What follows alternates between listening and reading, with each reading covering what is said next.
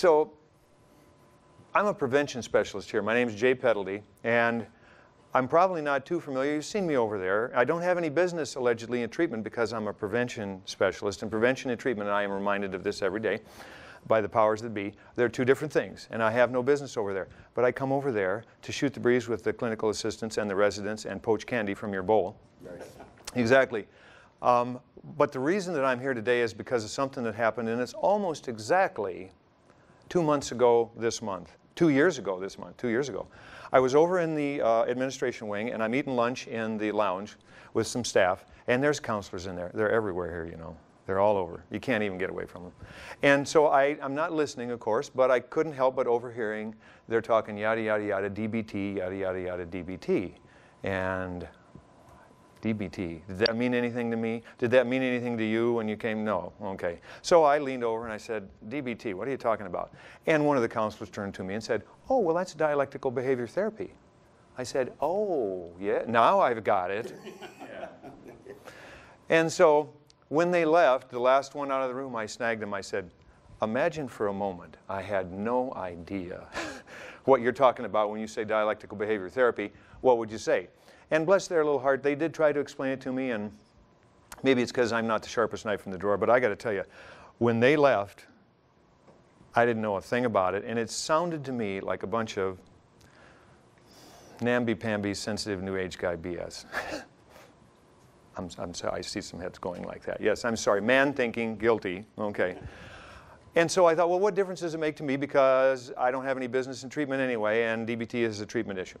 So I went back, and that weekend I was talking to my youngest son in Albuquerque, New Mexico. He's a history teacher, and he is about the smartest guy I know. Whenever there's anything I don't know, I usually bring it up to him, and I was talking to him, and I thought, DBT. I said, Isaac, do you know about DBT? So now he's a high school history teacher, right? He goes, oh yeah, I know all about that, dialectical behavior therapy.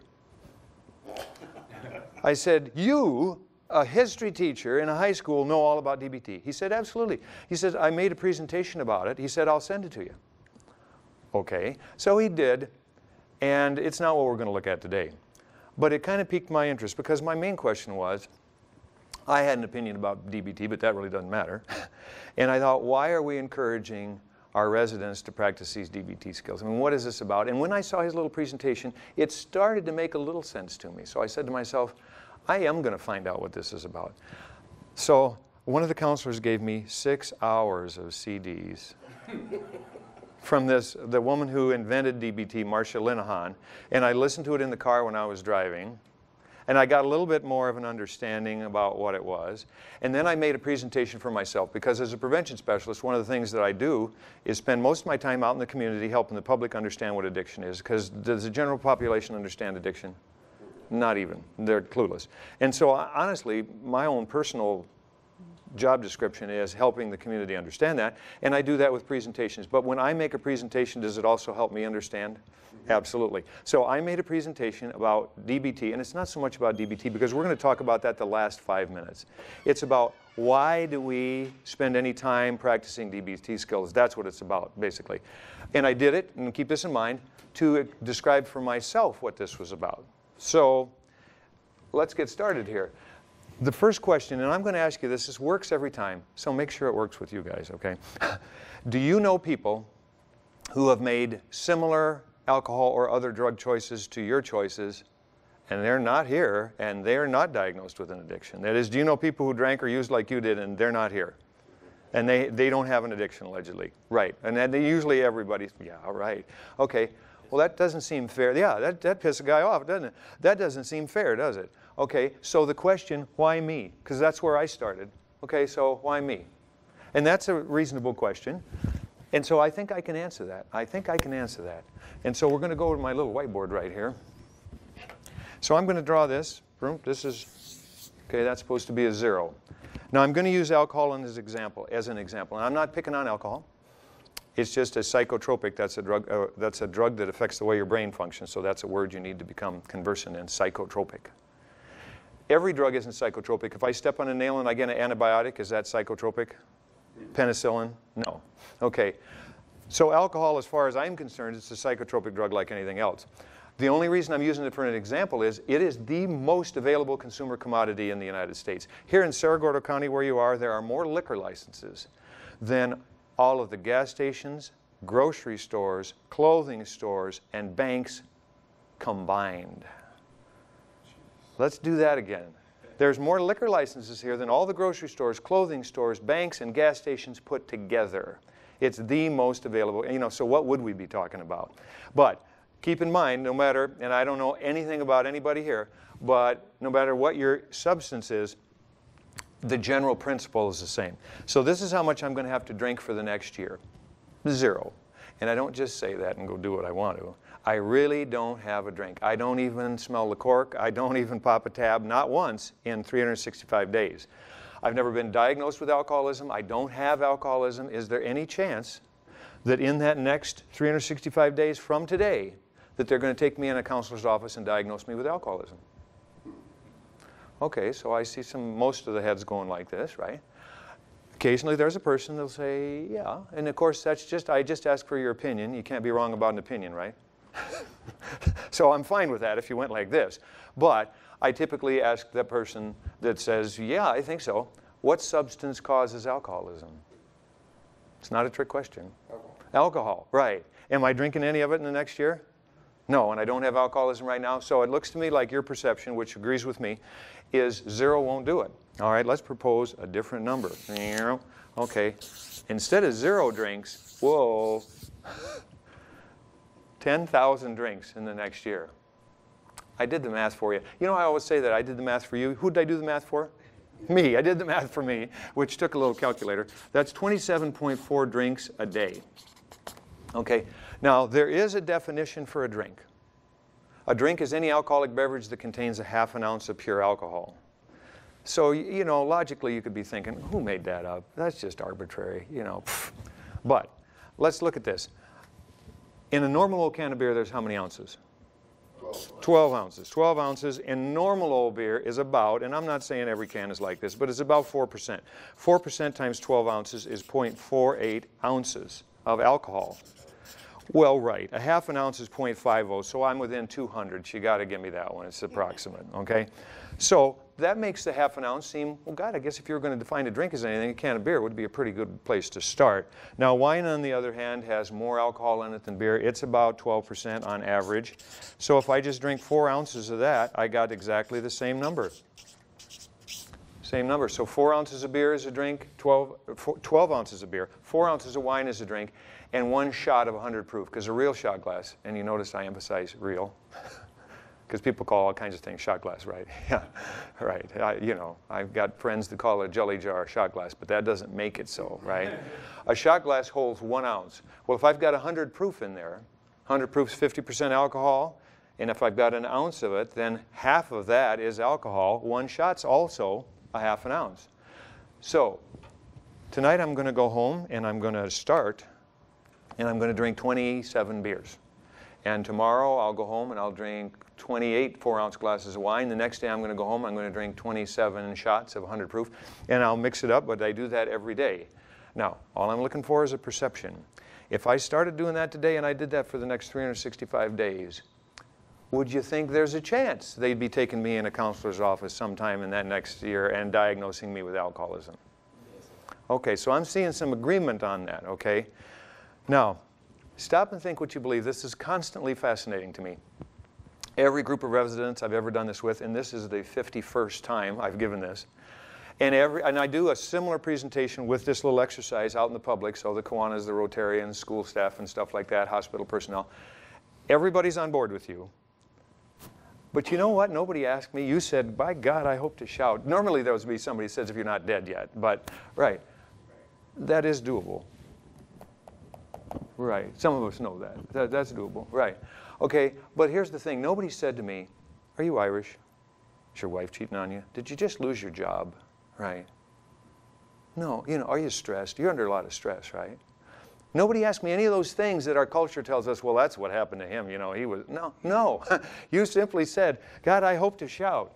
So stop and think what you believe, and this is what I find everybody believes, and yet we don't really base our, you know, the way we respond to this based on this understanding. It's just a number. There's one more dimension to that. Besides it just being a number, it's in a certain span of time. Because if I could live for 10,000 years, God forbid, right, that'd be 1 drink a year. Is 1 drink a year going to cause me to develop alcoholism? No. So it's a certain number in a certain span of time, exactly. And your perception, and again, we're not saying whether this is absolutely right or wrong. I'm just, what are you thinking? That it's a certain number in a certain span of time. Hi, come on in. Make yourself comfortable. So now here, there's more that you know about this. There's more that you know about this because you came up with this. This was not my theory, but it is. But I mean, you came up with this. If nobody in here had alcoholism, if we'd all start doing this today, would we all be diagnosable on exactly the same day? No. So that's the difference that genetics plays. And we don't know everything about this, but we do know some things about it. If I have a first-degree relative, which is a parent, grandparent, or sibling, that has alcoholism, whether it's been diagnosed or not, I have 4 times more risk for developing it than somebody who doesn't have a first-degree relative. Doesn't mean it's going to happen to me. I don't inherit an addiction. It looks to me like you're saying I got to work at it, which is the way it works, right? But if I have that first-degree relative, I don't have to work at it so hard. Now, stop and think with me for a minute here. Now, this takes a little thinking. If this is the average guy, he doesn't have any first-degree relative, there's his number, whatever it is, in a year. If I have that first-degree relative, I have more risk than he does. I know risk is an abstract term, but doesn't risk mean that it would happen to me easier, quicker, sooner? I mean more risk. Easier, quicker, sooner, then tell me that. If this guy doesn't have a first-degree relative, and I do, I've got more risk. Is my number lower than his or higher than his? Lower, exactly. Because what can you get to quicker and faster? A lower number or a higher number if you're starting from 0? You get to the lower number quicker, right? Okay. So you know that too. Not everybody has the same amount of risk. Everybody has some risk because you said, yeah, I hope to shout. But not everybody has the same risk. Some people don't have to work at it so hard. All right, and one more thing about this is different substances. Let's not be picking on alcohol. Do I have to have as many hits of meth as I do cans of Bud Light to develop an addiction? Or is one way more addictive than the other? Oxycodone more addictive than alcohol? Yeah, okay. So there's a gradient here as far how addictive things are. Once I have the addiction, it's basically everybody's on the same plateau. Everybody's in the same place. But some people, the number, for a more addictive substance, then if this is my level for developing addiction to alcohol, developing an addiction to a more addictive drug would be lower. Right. Okay. So you understand that. This gets me because the whole world understands that, and yet that's not the way we operate. Don't you hear people saying, well, you know what happened to her? I mean, her husband was doing, yeah. No. No, I can tell myself any story I want, but the question is, and you've got it, how hard do I work at it? So that's why me. The people that you know that were using more than you are, they're not here yet. They haven't developed an addiction yet. If they keep working on it, now they could stop, and if they're not there, it won't happen. But if they keep working on it, they'll be there. So that's the why me. I used a certain amount in a certain span of time. Boom, now I'm diagnosable. What does that mean? What happened is the question, right? What happened? Because this is a misunderstood term, right? Addiction, what does this mean? So, okay, so now I'm in a counselor's office, and they say, boom, you've got, an addiction. What does it mean? We got to understand the brain, and the cover for our brain is our skull. Now, I think you're already figuring it out. You smoked this one. This is not a human. This is not a modern human. This is not a modern human. This is Homo habilis, and this is, I think, 2.5 million years old. All right, if you take that skull and you tip it upside down, and you can look inside there, there's the cranial vault, and you can fill that with water. That'd be an easy thing to do, right? And then you dip it out, dump it out into a graduated beaker. And milliliters is the same as cubic centimeters, the displacement of like your motorcycle, 500 cc's. We can tell exactly how much space is in that cranial vault very easily. And we know how much brain matter weighs, right? So you just take that, and that's 1.25 pounds brain in there. 1.25 pounds. There's us, okay? That's Homo sapien sapien, wise man. No self-esteem problems with the person that named us, right? Now, that brain's bigger. You can see that. The skull's different. That's a 3-pound brain. That's a 3-pound brain. So we went from a 1.25 pound brain to a 3-pound brain. So just exactly what was so advantageous about this big brain that nature really basically redesigned our whole skull to fit it? What would you say is the difference here between that one and that one? That one, I mean, where do you see the difference, the main difference? Right, the dome. The dome there. The big matter of fact, look at the dome on that kid. That's my little grandson. And he was coming over, he lives in France, so he's coming over to visit us. And this is a couple years ago, my wife says, you got to go out and buy a crib. And I said, really? I said, I'll just go up in the attic and get his dad's crib. I mean, it's fine, it's not busted up or anything. She said, oh no, they'll never put him in that. I said, why not? She said, well, you know, that's 30 years old, and I don't think the bars are spaced right. I said, did you see the melon on that kid? There's there's not getting in between any bars there, whatever. But did I have to buy a new crib anyway? Yes, I did. Okay, we've got that, we've got that figured out. All right, here's what that is. Our brain changed. It didn't just get bigger. It got bigger, but that dome is a whole new structure, a whole new part that we never had and other mammals don't have and reptiles don't have. What's that front structure for? What was that so useful for? Here's the answer. Ben & Jerry's liver and onions ice cream, is that your favorite too? No. No? No good? No. Is there a liver and onions ice cream? No. Now ask yourself this. Did Ben & Jerry go down into their ice cream laboratory, whip up a batch of liver and onions ice cream, take that little tiny spoon and go around to all their employees and say, what do you think, what do you think, what do you think? Or did they simply sit in their office, put their feet up on their desk, look up at the ceiling and think, liver and onions ice cream? Yuck! Right. That's what that front part of our brain is for. Simulation. It allows us to simulate. We take information we have. Liver and onions themselves, most people are kind of nasty, and now you take ice cream and you put them together. You do that right up here. That's simulation. Well, how useful would that be back in the day when we were developing species, you know, and you go, saber-toothed tiger, okay, and I want to go over and grab what he's eating. Saber-toothed tiger, I've seen him tear something apart. I don't think I'll do that, okay? That works. Simulation was an advantage. So much of an advantage, as a matter of fact, nature redesigned our whole skull. That's what that big dome is for. That's the end, and I don't say the end because we're evolving right now. In a couple, 2.5 million years, we'll probably look different if the big meteor hasn't hit the planet or, you know, the volcano hasn't blown up. But that's kind of the end result of this evolution.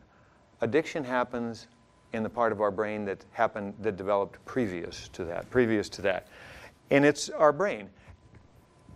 And I think we're all on board with that. If I said, what has changed if I have an addiction? What part of my body is different now than it was before? Other parts are affected, but it's my brain. Are we all on board with that? All right. So obviously, it seems useful to understand a little bit of brain anatomy. And I don't expect anybody here to be a neuroanatomist, nor am I myself an expert on this.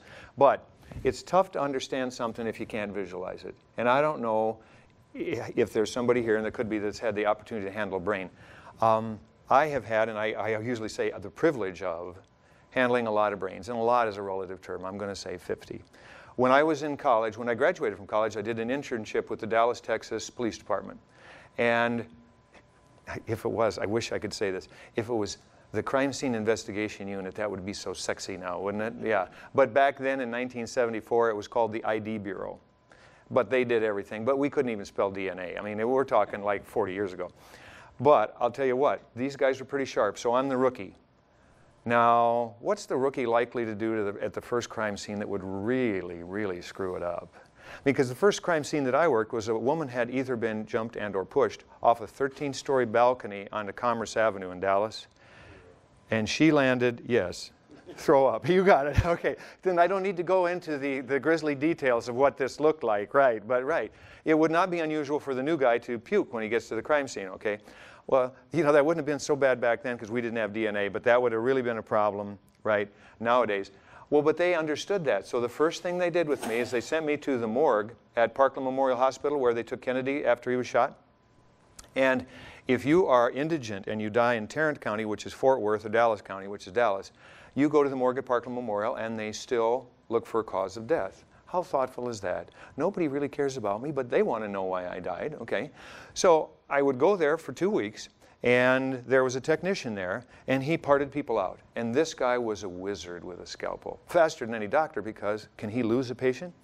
No, right, you know, so it's not like, oops, you know, like, what the hell, you know? And so, boom. And you've seen in the crime shows the Y incision, okay? So he opens them up, and so I'm on the other side of the body, and I have this little stack of stainless steel bowls, And I take the little bowl, and he puts like the heart in there. And then I have a little scale, and I weigh it out 300 grams, okay?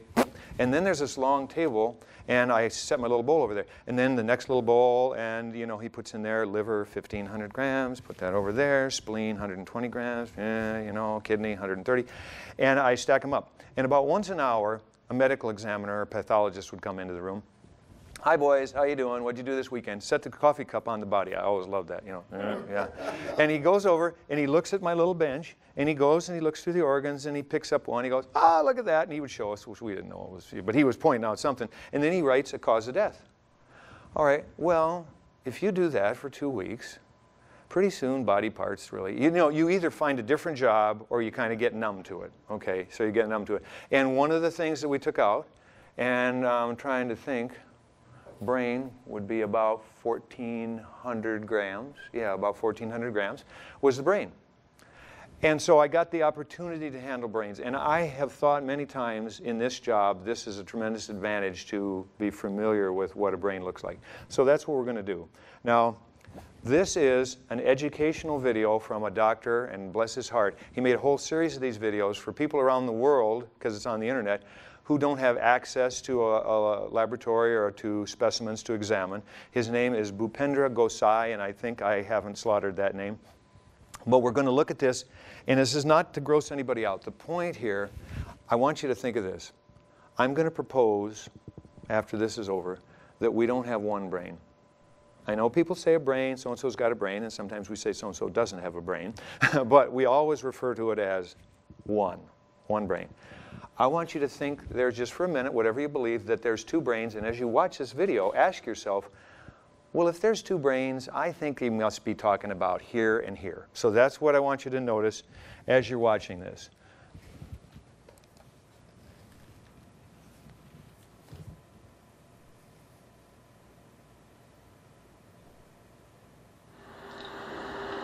Good evening, friends. Today we will see the different parts of the brain and the various features. Here, as you can see, this is the complete cerebral hemisphere with spinal cord and the brainstem here.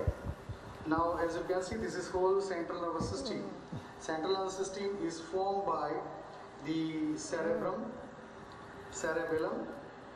You can see this brainstem from the midbrain. Okay. The last word that came out of his mouth was midbrain. All right, and you see where he was pointing? He's got it tipped upside down. He had his finger right in the middle of the bottom, I guess we'd say, right?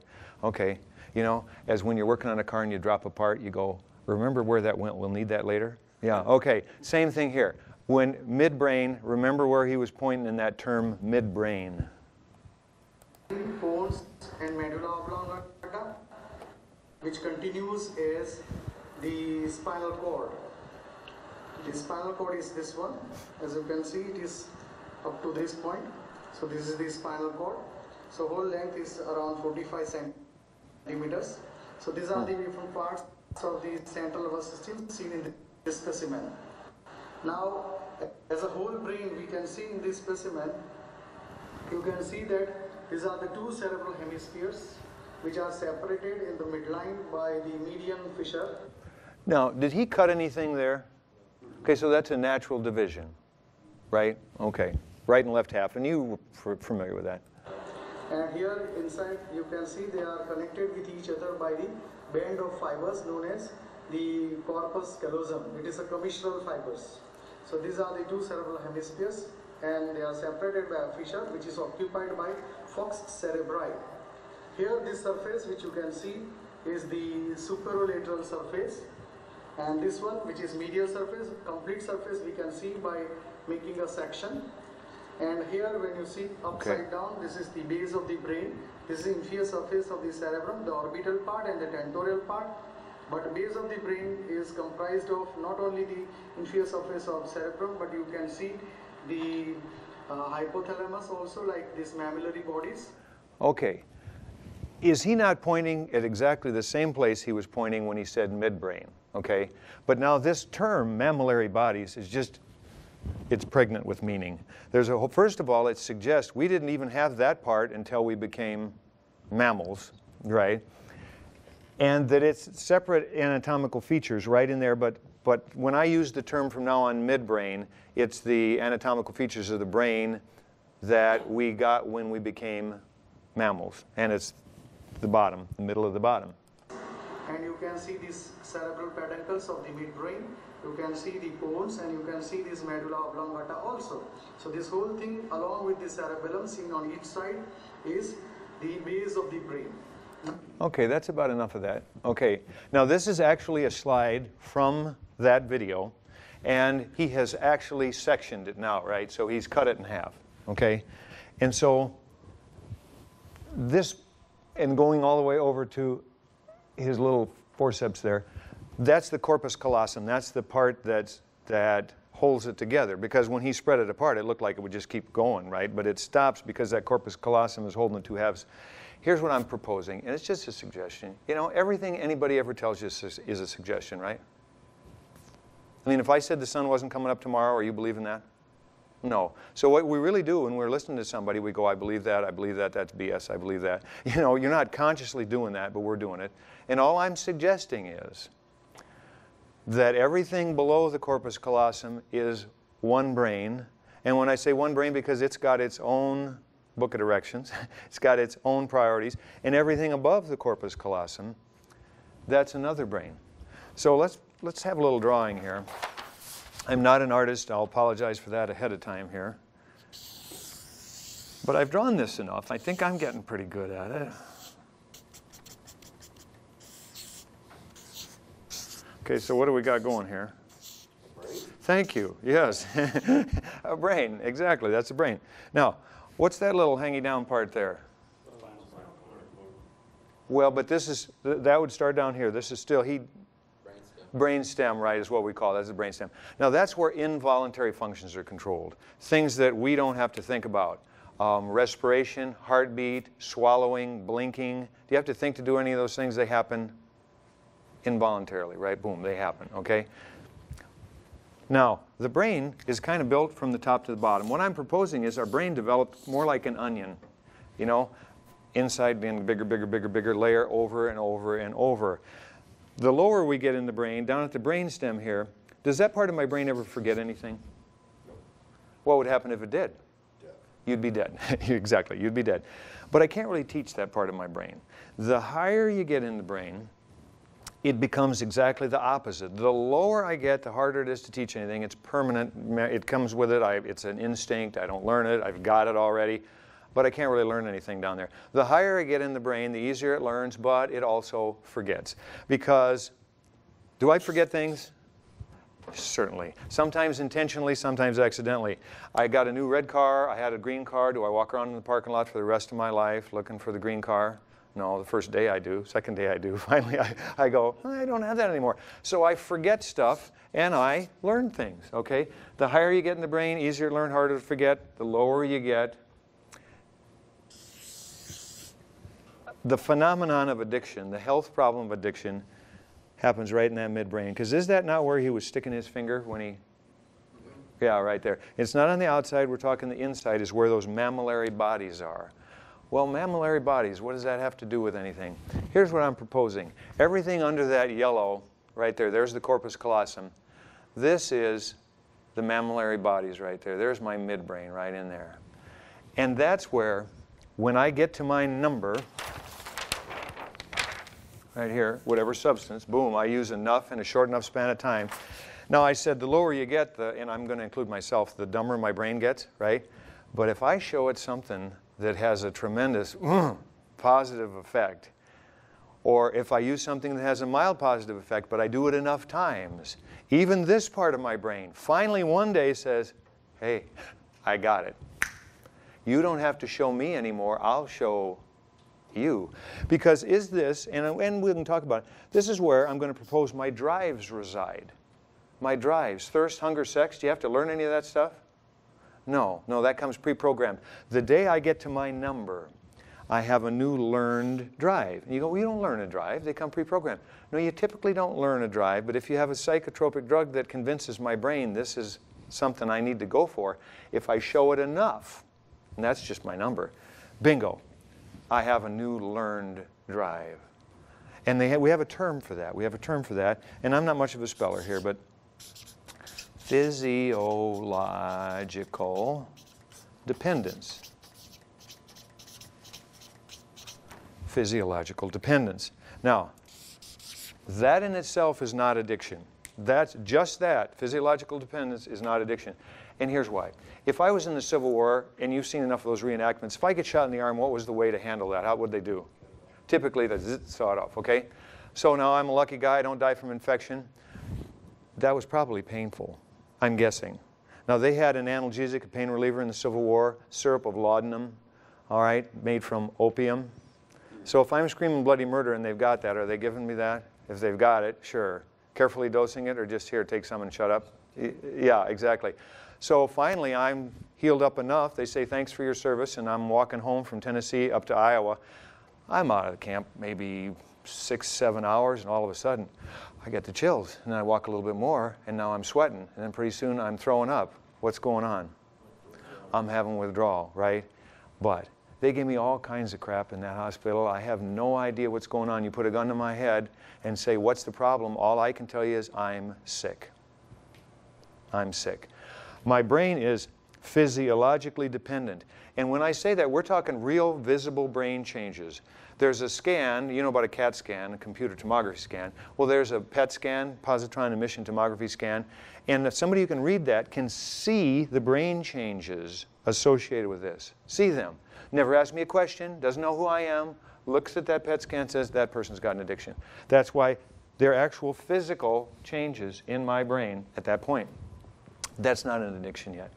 That's not an addiction. Here's what I'm proposing. We started out, and we could have the evolution talk, and we can do that later, but I'm just proposing, does a fish have a brain? Yeah, a little smooth little brain, a little tiny thing like that, okay? And then if in fact the fish did evolve into more amphibians and then reptiles, right, they've got a little more of a brain going on. And then eventually there's some kind of a primate, and so that's got the mammal brain in it. All right? So I'm saying the brain was and then as evolving with these things, more of a brain. Well, what is it when he said mammillary bodies, what did I get here? Now, I got to tell you, this two-brain thing is not my idea. This is, you see, I got this off the internet, and this is called, how many brains did this guy think you had? Three. He thinks he had 3. His name was Paul MacLean, and he is a physician and a neuroscientist back in the 1960s. And he thought, you know, there's 3 brains, and here's what he named them. The reptilian brain, okay, and then when we became mammals, a new brain. Paleomammalian is ancient mammal brain, okay?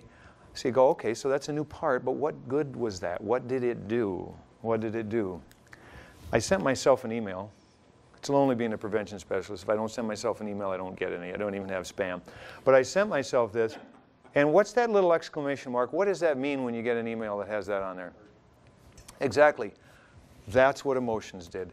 That's the advantage we got as mammals. So imagine this. You're on a canyon wall out west.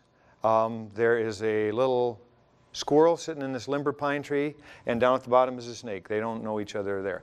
They're looking off in the distance, and all of a sudden they can hear crackling, they can smell smoke, and they see this big orange wall coming towards them. Which one of those is going to be scared to death by that? The squirrel, right. He's a mammal. He's got the emotion part. He's going to be more likely to survive. The snake is just saying, oh, orange. And maybe if he doesn't make it to a hole in the ground soon enough, he's going to get burned up. This is a tremendous advantage. Emotions add impact to what we see. They add importance to us. Should I be jazzed about that?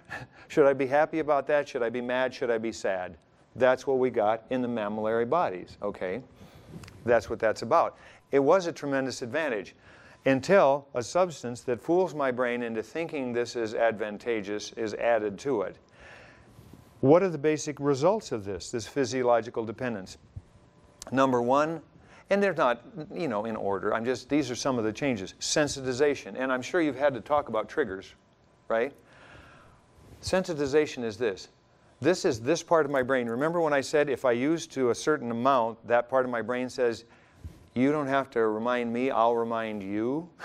Okay, reminding me is sensitization. when I see people I used to use with, when I go by the place I used to drink, when I hear songs that I used to associate with drinking, when I see friends that I used to use with, when I smell smells, oh yeah, that part of my brain wakes up and says, oh, go for it. Something that never did anything before. 5 years ago, you're in my apartment, you open a bottle of beer, the foam comes over on the floor, I go, oh my God, what a mess. I go get a towel and just like clean it up. 5 years later, I hear the psh, I see the foam, it's like a feeling. Right, that's new, and that's right in there. That's right in there. Because, remember, the mammillary bodies, the thing I got with the mammillary bodies is emotion. Right? Don't drives give us emotion. That's how they get our attention. Another change, reduced ability to weigh risks. Have you had the gambling talk? Have you had somebody come in here and talk about gambling? And you might have legitimately thought, gambling, what is this about? Like, what's the deal? Well, here's what happened.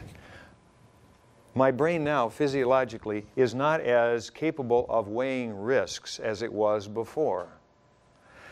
Well, isn't gambling just a matter of weighing risks?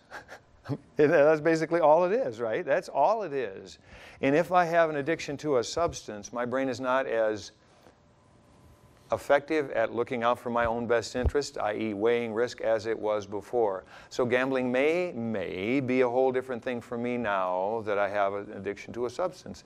And finally, less reward from normal things.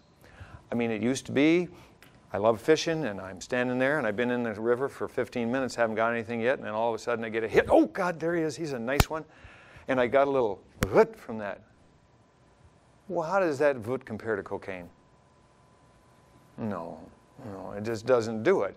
It doesn't do it. We use this term that these substances that have the potential for addiction are behaviorally toxic. That is, my brain will choose them over anything else. And normal things don't give me the response that they used to. Those are changes. Those are changes in my brain. But if this took a while, and especially with alcohol, it takes a while, marijuana, it takes a while, I'm learning things. We're learning every day. Every time we get up, we're learning something, whether we think we are or not. What am I learning? Social dependence. If I can drink a 12-pack and just function fine and talk fine and walk around, can everybody do that, or just some people do that? Some people can do that. Well, who am I going to start to hang out with? Because my regular friends are going to look at the end of the coffee table when we're done watching the game, and I know that they're saying to each other, my God, did you see how much he drank tonight? Well, I don't want to be talked about like that. So I'm going to start hanging out with people who can do what I do. And it's completely normal, because don't we like to associate with people who like to do what we like to do? Isn't that completely normal? I'm a trap shooter. I got friends who are trap shooters. I like to fish. I got friends who are fishermen. This is completely normal. But what we're talking about is, now I'm starting to hang out with people who are using the way that I do. And when I stop and think, is this risky or not, I can say, well, there's no risk to this, man. Bob had that happen twice last year. It's no big deal. Phyllis, and it all seems to become normal. Well, are normal things dangerous? No, the most dangerous time of the day is when I get in my car, but are we scared to death when we get in the car and drive? No, because it's so normal. And social dependence makes everything that's happening in my life seem completely normal. State-dependent learning. What I learn to do when I'm with alcohol, it's about 0.08 to 0.1. What I learn to do when I'm drunk or high, I can actually do it better. And people, and I say people, the general public perceives that I'm just thinking I'm better. Well, later on, way later on in this process, I will just think and I'm not better. But it's real. If I learn to bowl, and I'm gutter ball, and then I have something to drink. If I learned to bowl when my blood alcohol level was like over 0.08, and I'm not picking on alcohol because state-dependent learning happens with every substance, I'm really better. I'm really better. If that's the way I was when I learned it, I'm better doing it. Now, obviously, there gets to be a point where, if I can't learn to dance if I can't stand up, right? So this is not, into infinity, but there's a window where I'm at this certain level of my alcohol or drug use when I'm actually better. And so I can legitimately say to myself, I'm better when I'm this way. And I mean it, and I believe it, and my experience confirms that. I am better. And withdrawal learning. Withdrawal learning. I'm having withdrawal. I feel like I'm dying, I have a drink or I use again and I feel better. And when my boss says to me, can't you see what this stuff is doing to you? It's killing you. I can look at him, I can legitimately say, killing me? Are you kidding? It's the only thing keeping me alive. Exactly. All of that is learned behavior, right? I learned that everybody does this. Well, that's because the people that I hang out with, everybody does do it. I learned that. That's not a brain change. I learned that I'm better at this because I learned it when I was using. I learned that. And withdrawal learning. Learning goes on up here. This is the neocortex. If we look at, and we will in a minute, that Dr. McLean's diagram again of the brains, the neocortex, the new human part of our brain, that's where the learning goes on. And there's a name for those things too, and that is psychological dependence. Okay, that's learned behavior. Now, we've all, and I mean we all, I mean everybody on the planet, has had this battle, I want to, I don't want to, I want to, I don't want to. I mean, that's not exclusive to addiction, is it? That goes on with everybody on a regular basis. I want to, I don't want to, I want to, I don't want to, that battle. There's got to be a part in our brain that says, are you sure you want to do this? I mean, really, you know, the seat of second sober thought, as we call it. There it is right there. The dorsolateral prefrontal cortex, and guess where it is? It's in the dome. Because what it's been doing is it simulates. It goes, you know what happened the last time you did this? And it's putting together my past experience, and it's saying, you don't want to do that again, okay? Right, but let's stop and look at this. Here's my dorsolateral prefrontal cortex right here. That's telling me, no, wait a minute, let's not do this anymore. This part of my brain is giving me physical feelings, right? Emotion telling me, if you can possibly get it, go for it. And this part of my brain has learned, yes, absolutely. And it gives me excuses. You haven't used all week. You owe yourself. You worked really hard. You know, you deserve a treat. And it's in on it. So I've got this part giving me feelings that makes me want to use again. This part is giving me cognitive, rational, word explanations of why it's okay. It's okay. You got to go for it. Well, isn't that 2 against 1? How do those 2 against 1 fights turn out? They win. Yeah, the 2 win. The 2 win. That's exactly what residential treatment is about. As I say, we assist people in their abstinence. Because 2 against 1, I'm not winning that. I'm not winning that. That's why the primary symptom of addiction is loss of control. I cannot control my use. Now, do not be confused the difference between control and abstinence. And this took me a while to figure out. Control means I'm using, but I can start, stop, do whatever I say I'll do, I can do it. Abstinence is I'm not doing it at all. When I have these 2 changes together, I can stop altogether because that's not controlling, really, is it? I'm not controlling anything because I'm not using. What I cannot do is control. And so now these 2 things together, now that's an addiction. Now I have an addiction. This part of my brain is giving me physical cravings, and they're telling me, you want to get this. And this part of my brain is giving me cognitive reasons why it's okay to do that.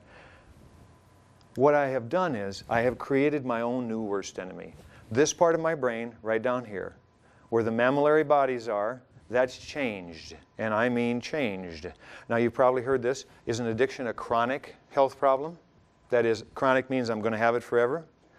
But let's stop and think about this. Is diabetes a chronic health problem? I mean, if I got diabetes, do I ever not have diabetes? No. And there's all kinds of people managing their diabetes, right? But chronic means it's going to be there forever. I have created my own new worst enemy. And you know what I was thinking about here the other day?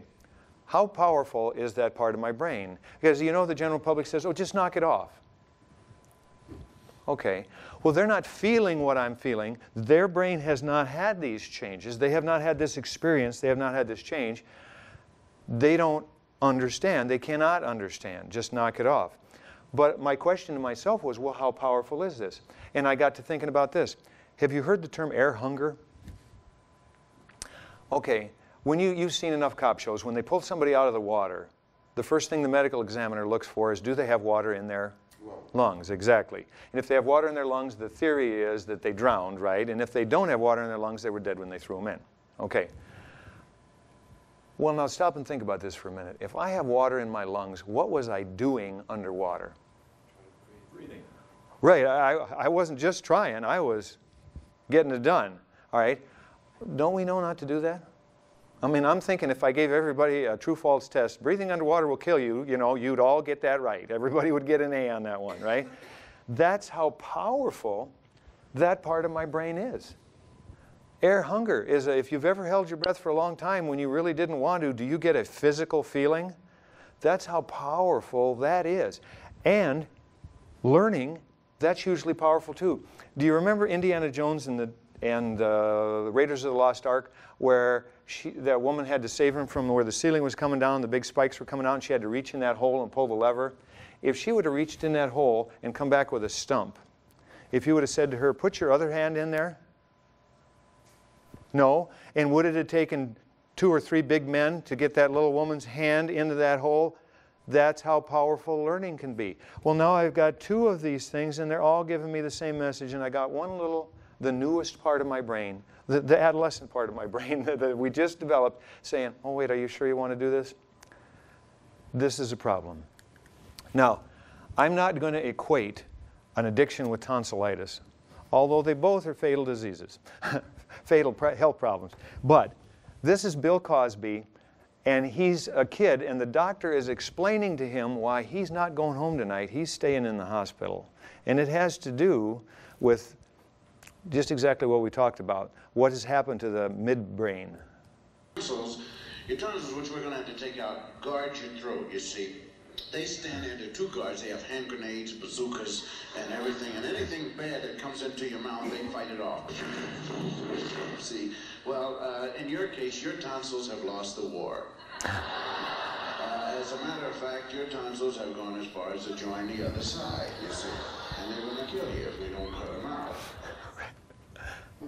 Well, what I'm saying, and again, I'm not downplaying the seriousness of these brain changes, but just like he said, right, his tonsils had joined the other side. My midbrain has joined the other side, and it will kill you.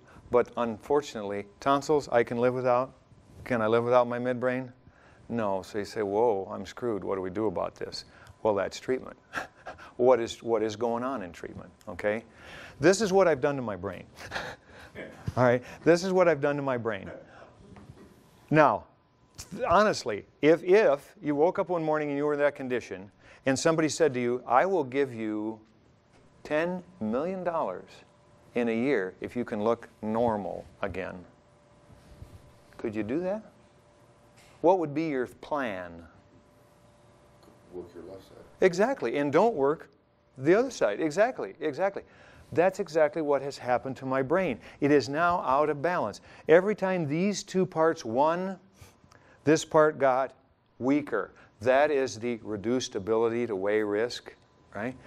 And what I need to do is, I need to exercise this part and not exercise that part. And every time I have that battle, and when you leave treatment, are you going to have other opportunities to use?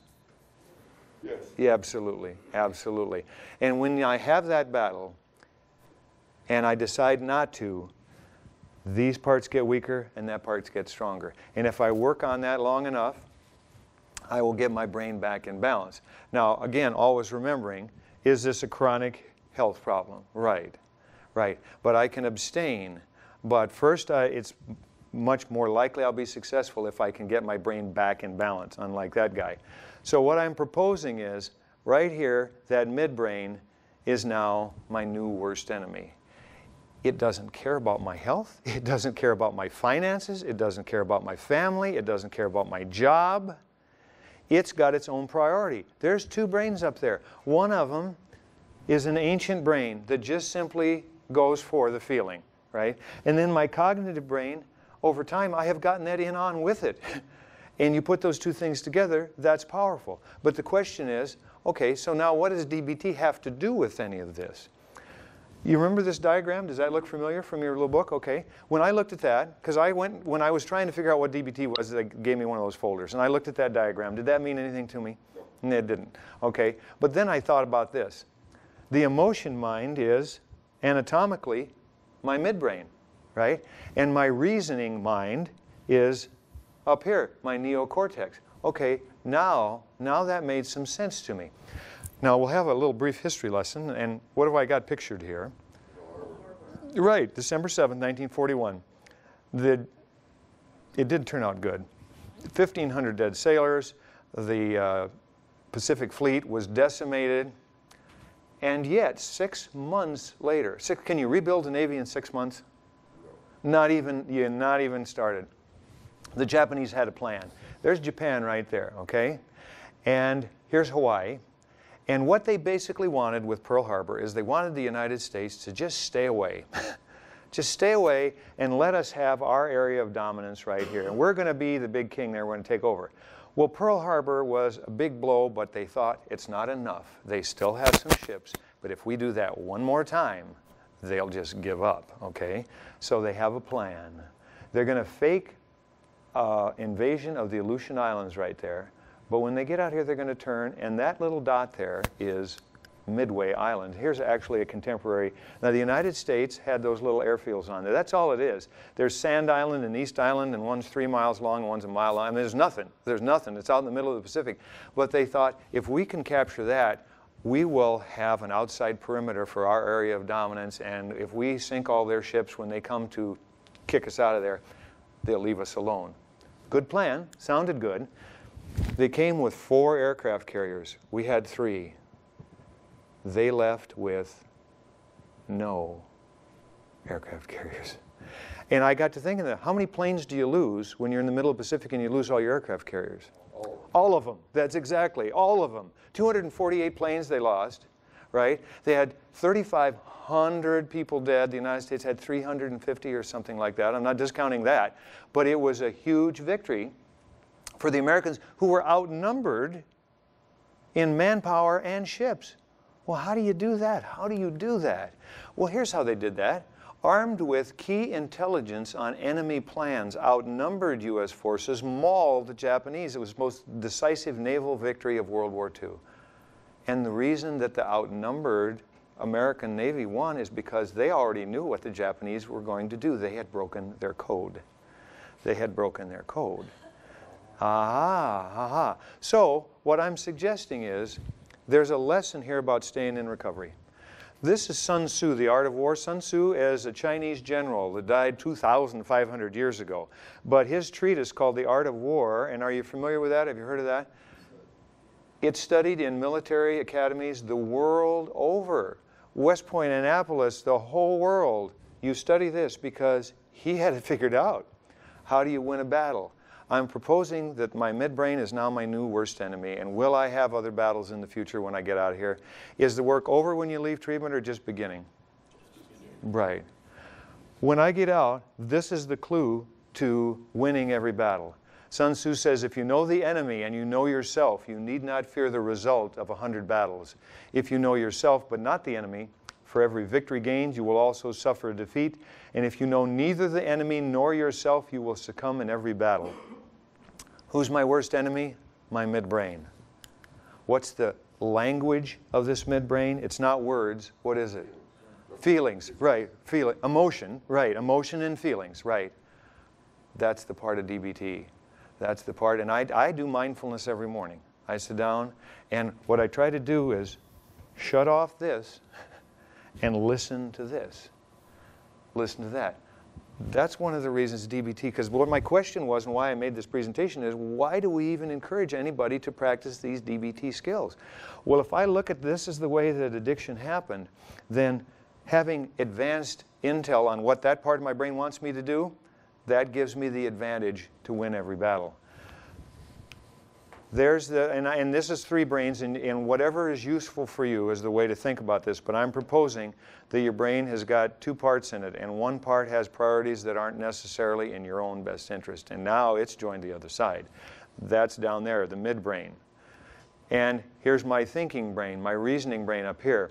Well, knowing myself is, if I understand what happens, right, and you're going to practice skills, and you already have here, to use in the future tools, right, to get the kind of decisions that will be in your own best interest. That's knowing myself. If I put those two things together, know the enemy and know yourself, Sun Tzu says, I can win in every battle. So when you see this diagram again, if it's any use to you at all, think of it as brain parts. The emotion mind, right here, my midbrain. And my reasoning mind, right up here, my neocortex. When I come into here, I've got some thoughts, and I know some things, but they can be replaced with information that I now think maybe is more useful to me. That's going to be my reasoning mind, and I put those two things together. That's the secret to staying in recovery. Now,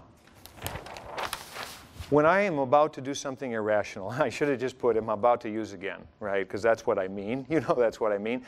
And there's somebody with me who really cares about me. This is what they might say. Now we're going to play Wheel of Fortune here. So, 1, 2, 3, okay, this is what somebody's going to say to me when I'm about to use again. Somebody who really cares about me and is concerned about me. Ask for a letter. I'm ready. O. W. No W's. D. I got to think because I'm not much of a speller, but no, there's no D's. E. Wait, I'm thinking here. T.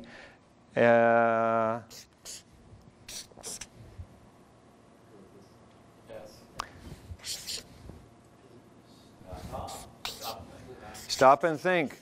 Stop and think. That's the other part of DBT. DBT is not just about listening to the midbrain and getting intel on the enemy. It's also about, whoa. It's also, and that's what Isaac, my son, sent me. The funny little presentation he sent me was a long, skinny store. He had drawn it. I don't know how I got on a slide. And he had it arranged exactly the opposite of the way stores are really arranged. Because the things they want you to buy on impulse, the gum, cigarettes, lighters, and stuff like that, where do they put those? Right by the cash register, right by the cash register, okay? And Isaac's store was exactly the way. He had all the impulse stuff over here when you came in, and you had to walk like a quarter of a mile to get to the cash register. And and you've had this happen before. You're walking through the grocery store, and you see something totally out of place. And the other day, I saw a bag of potato chips sitting on the pile of can of green beans, okay? One bag of potato chips. How do those things get like that out of place? Well, right, people are moving them. But I picked up the potato chips. Ooh, those look good. And I'm walking along, and I'm thinking, and before I get to the cash register, I'm thinking, I don't think I really want this, right? And I put it down, okay? The longer I can wait before I act, the more likely this is going to be in my own best interest. So that's why DBT is stop and listen to the enemy, gather intel. It's two parts. And the DBT, you know, contrary to what I thought, a bunch of, you know, namby-pamby, sensitive, New Age guy BS, is really a tool actually based on, that is, we have a 2,500-year-old Chinese general giving us the rules for staying in recovery, right? I have a new worst enemy, and I can win every battle if I stop and listen to what that part of my brain wants me to do, and then think about whether that's in my own best interest, and don't react right away. That's what the DBT skills are. So I'm just proposing that's a way to think about it. This is just a model. This is just a model of just exactly what went on. If that's useful to you and helps you stay in recovery or think about this issue, take from it what you will. Thank you for your attention, gentlemen. If you have any questions while I'm cleaning up here, you're certainly welcome to ask them. Other than that, I don't know. It's 10 o'clock. What's happening next? Break. Break? Okay, take a break.